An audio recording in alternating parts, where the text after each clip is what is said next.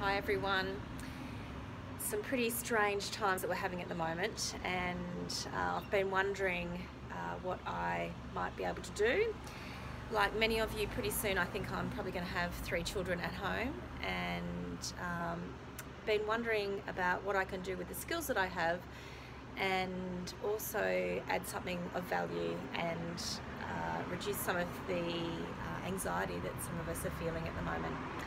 So I've decided to do some little YouTube clips.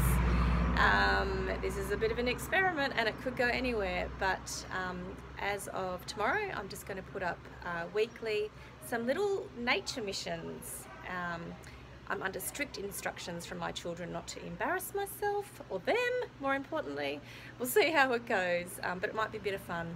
The first one I'm going to do is going to be around seeds and these little seemingly insignificant things that are the basis or the part of the reproduction of life. And I also want to talk a little bit in this first one about seed dormancy, which is really pertinent to our Australian landscape, but also dormancy might be pretty topical right about now.